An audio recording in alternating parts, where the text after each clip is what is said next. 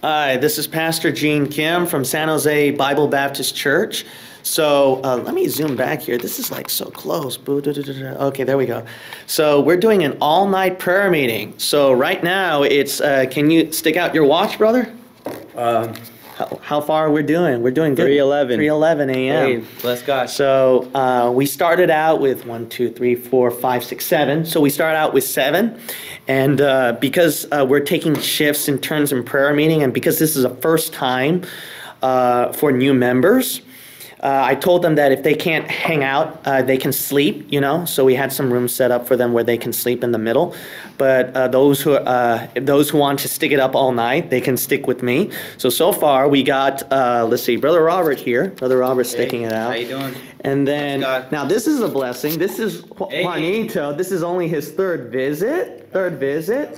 And then he's new to the Bible-believing church as well. But he wanted to join us for an all-night prayer meeting, and he stuck it out. That's a blessing. So he definitely has courage. Yeah. So in his shirt, so he definitely has courage.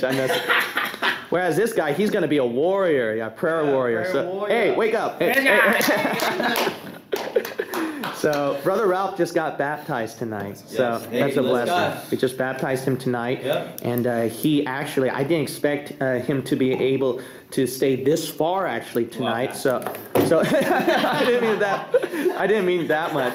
Yeah, but he wants to stick around as much as he can. And so far, I'm just, wow, it's already 3. Yeah, maybe he might.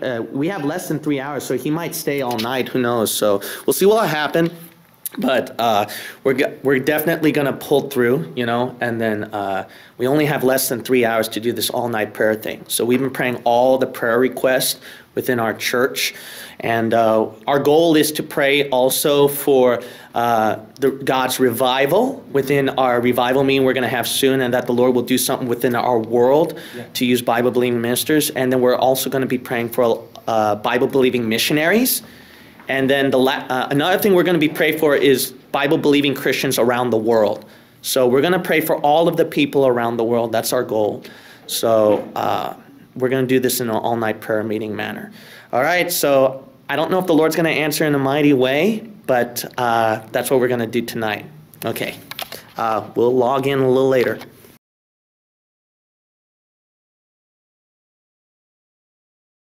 So this is Pastor Gene Kim from San Jose Bible Baptist Church. We're wrapping up our all-night prayer meeting. We're going to do it one more time, but I just want to encourage the Bible-believing missionaries out there. We pray for all of you tonight. We went through the list as well. We named through the list of Bible Baptist missions.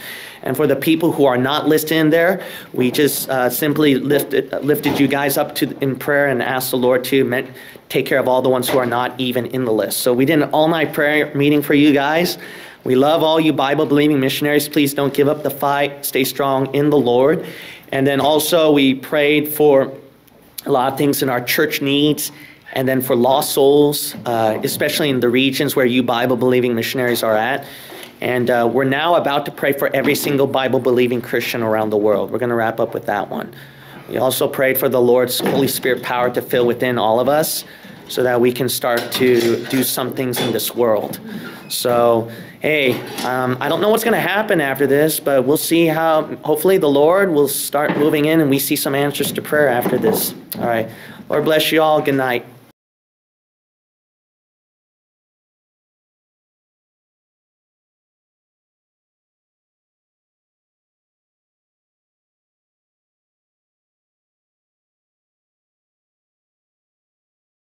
For the baptism of Brother Ralph. Yeah! Amen. Amen. Hey, brother in Christ, one of us, amen. And Amen. a believer too. Yes, amen.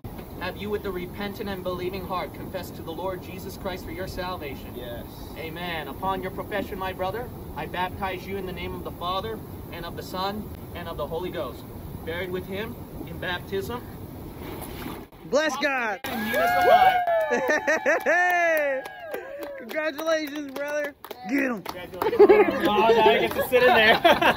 All right, so that Ralph doesn't stay there long enough and we can get out of here. Brother Tom, can you close the baptism with the word?